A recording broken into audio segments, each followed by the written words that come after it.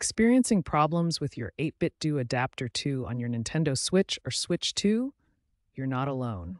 Recent Switch updates have been causing compatibility issues with these popular adapters.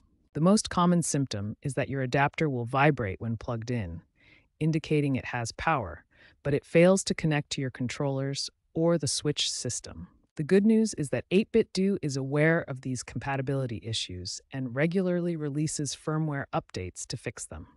The primary solution is to update your adapter's firmware. 8BitDo provides two main software tools for updating your adapter.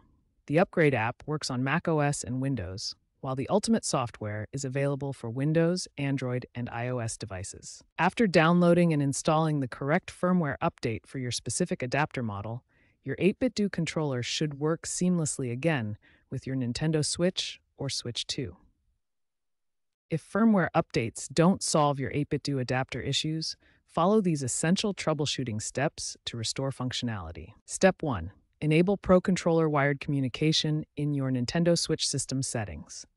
Navigate to Controllers and Sensors and turn this setting on. Step 2. Put your 8BitDo adapter into pairing mode. Press the small button on the adapter until the LED flashes rapidly. Step 3. Put your controller into pairing mode. For DualSense controllers, hold the PlayStation and Share buttons until the light bar flashes.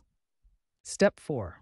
If automatic detection fails, manually switch to switch mode using the Share plus L1 button combination on your controller. Step 5.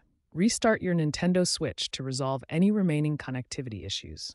If problems persist, verify controller compatibility and contact 8BitDo support for assistance.